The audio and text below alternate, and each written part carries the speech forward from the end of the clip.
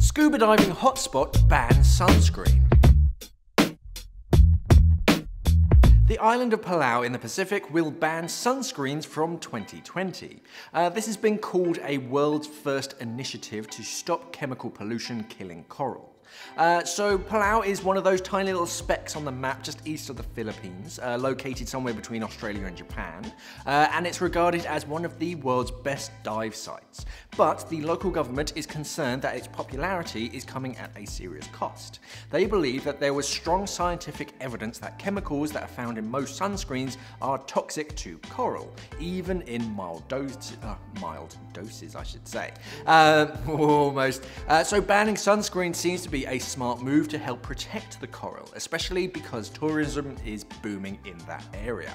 So from 2020, if anyone is caught importing or selling banned sunscreen, they will face a $1,000 fine. And for tourists, if you bring in banned sunscreen into the island, it will be confiscated.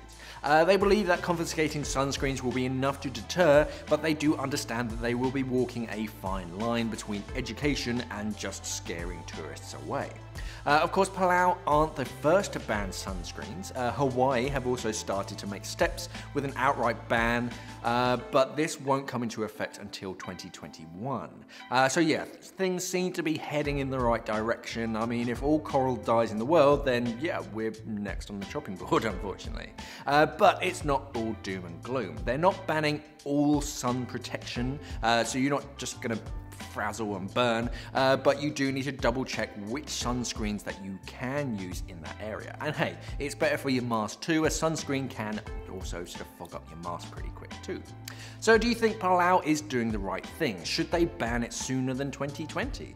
Will this ban make sunscreen companies think about what they actually put into their sunscreens? Let's have a chat about it in the comments. If you're watching this on Twitter, then why not give us a like and a retweet, and to our awesome YouTube family, you know what to do. Thanks for watching and safe diving. We are an online dive store serving the UK and the world for all your diving equipment needs. So why not visit us at simplyscuba.com or click the box on your screen.